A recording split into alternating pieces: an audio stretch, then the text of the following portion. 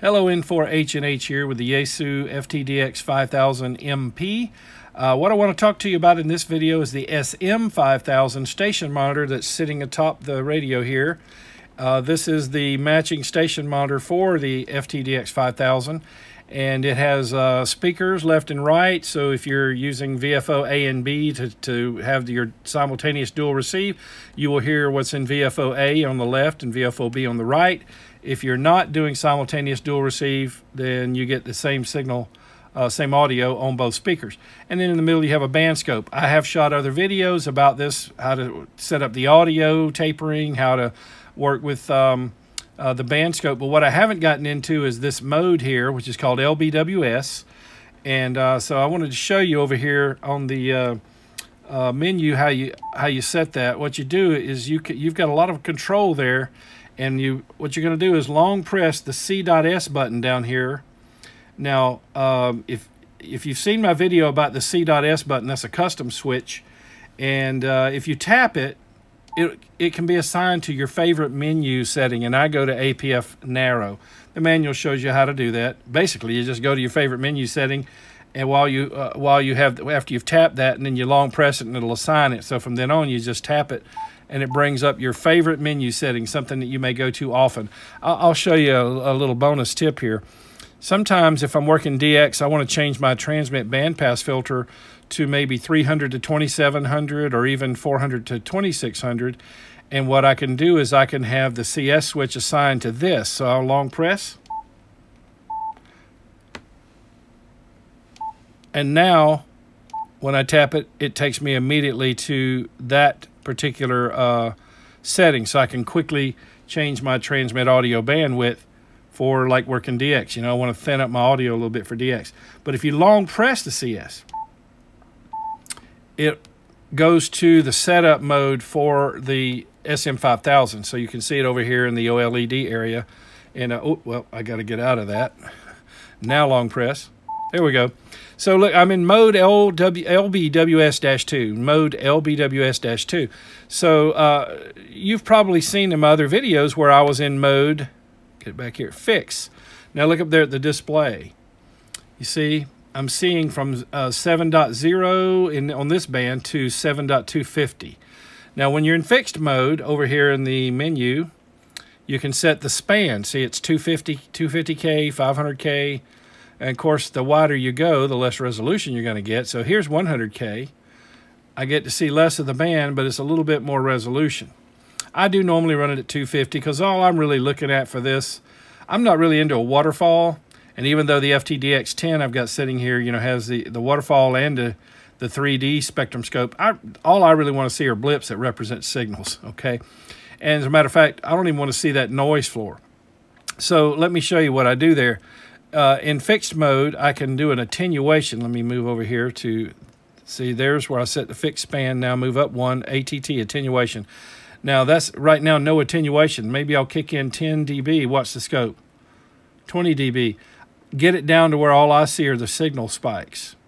Now bear in mind this also works in conjunction with your gain stages. And right now I'm running IPO1, which is where I normally leave it's set. I don't usually use amp 1 or 2 unless I'm on an extremely high frequency, like upper, 21 megahertz or higher, and I need that extra sensitivity. And if I don't, I won't run amp 1 or 2 there. I'll just run amp 1. IPO 1. And this radio, of course, has IPO 2, which is that gives you the best cross modulation characteristic. In other words, it makes the receiver reject unwanted signals the best. IPO 1 is the next best. Amp 1 then was after that, and then of course amp 2 is going to be the most sensitivity, but it's also going to be a mode that will not reject as many unwanted signals. It just doesn't have the selectivity. But I generally run IPO 1 on this rig. Now if I'm running IPO 2, like I sometimes run that on 40 meters and below, 40, 60, 80, 160, then I might not attenuate quite as much, maybe 10 dB right there, see? Just enough to see the signals rising up out of the noise floor. Okay, so again, these are all pertaining to normal mode, and using the, well, I say normal mode, but fixed mode, and seeing the spectrum that you assign over here, however wide you want to see, however much spectrum you want to see. Now, also, you have some control of, I'm going to put it back on IPO1, the trace, whether you want normal, averaged, or peak hold. Now, I'll show you, I've covered this in a video before in more detail, but I'll give you a quick rundown here. So average is average. You see the little gray? That's just an average of the signals and noise floor as well. So if I go to AMP1, you're going to see a lot more averaging going on with the noise floor riding across the bottom. That's what you're seeing there. I don't really care for that mode much, but what I do like is this option here, peak hold. Now look at peak hold, and you'll see what it's going to do there is where there was a signal earlier and it maybe dropped out, it'll hold a little gray there.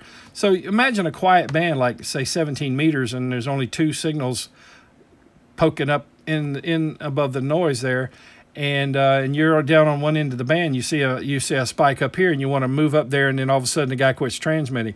Well, it'll hold that little gray thing there, so you know about where he was, which is good. And so that I do like peak hold.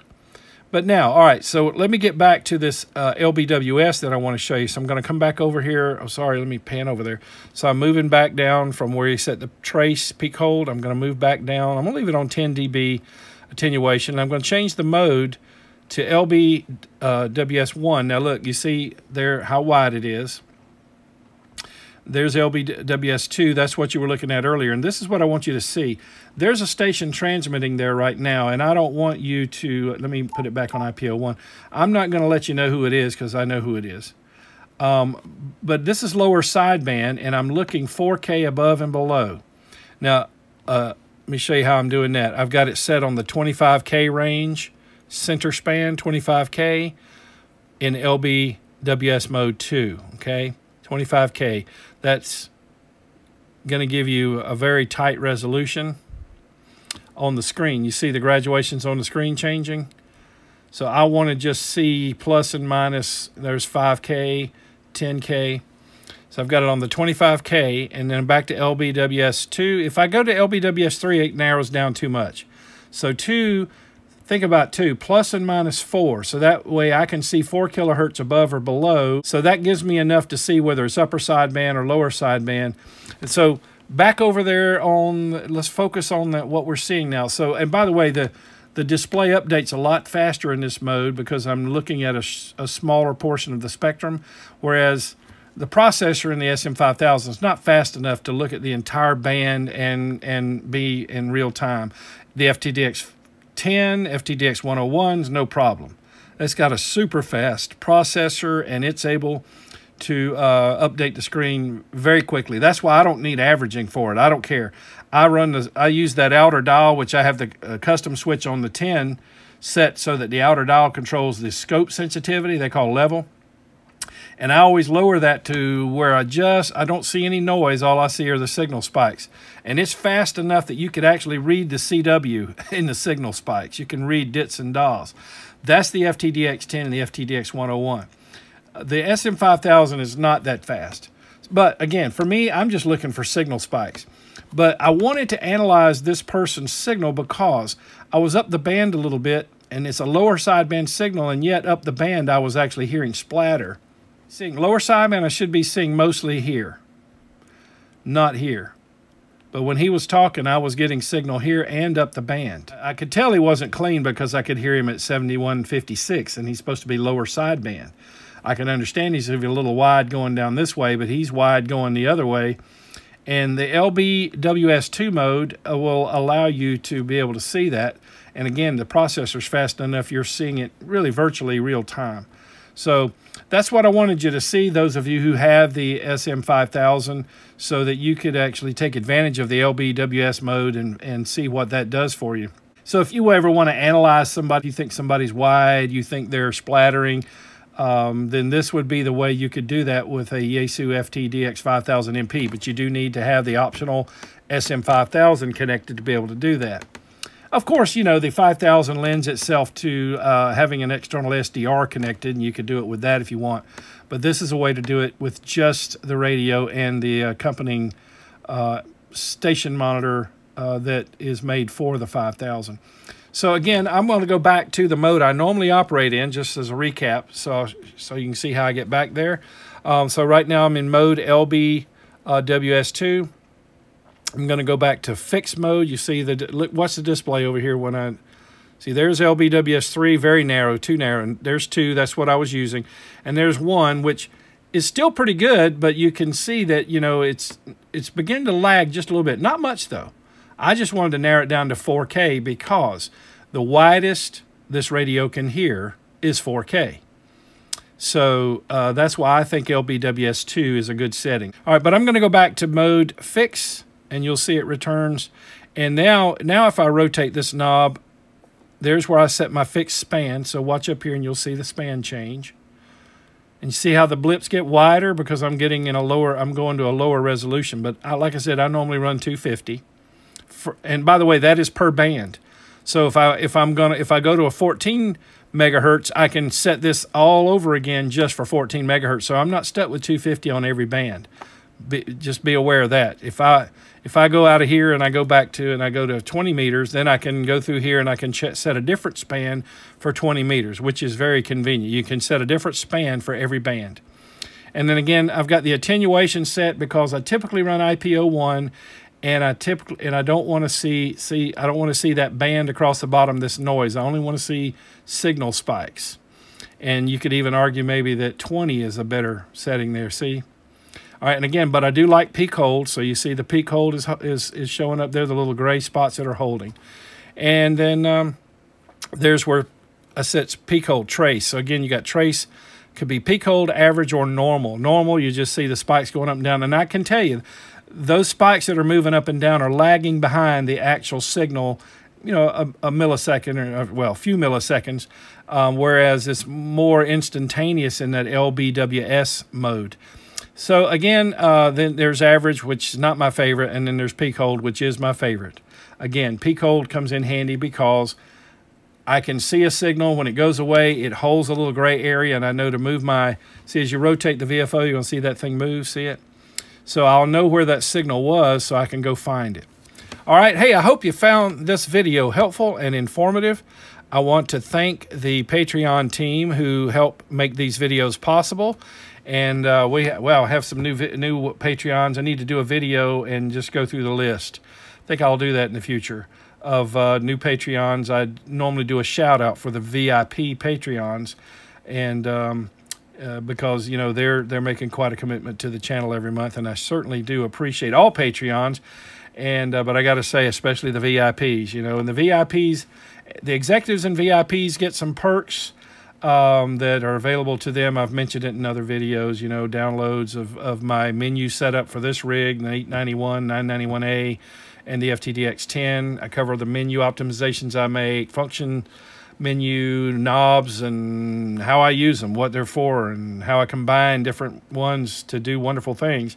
And that's available for the executive and VIP Patreons. And then the VIP Patreons have another little perk that they find out when they sign up as a VIP. So I do want to thank the Patreon team for helping me bring these videos to you.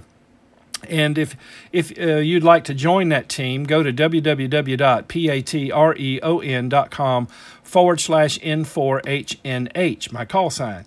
I'll put that at the bottom of the screen here, patreon.com/N4HNH. If you would, please do me a favor and click that like button, you know, smash that thumbs up. That does a world of good for the channel, and I'm only getting about 8 to 10% likes. That means that maybe you don't like this type of content. Well, if that's the case, I guess I can just quit doing it. If you're not liking the videos, that's telling me that these are not the kind of videos you want to see. So I need to know that, because I don't want my Patreons wasting their support every month if these aren't the kind of videos you want me to continue to make. So please do click that like button. And if you would, consider subscribing to the channel. If you do subscribe, be sure to click that notification bell, and you'll get a notification every time I upload a new video, which is generally 1 a week, sometimes 2 a week. Hey, thanks again for watching, and 73 from N4HNH.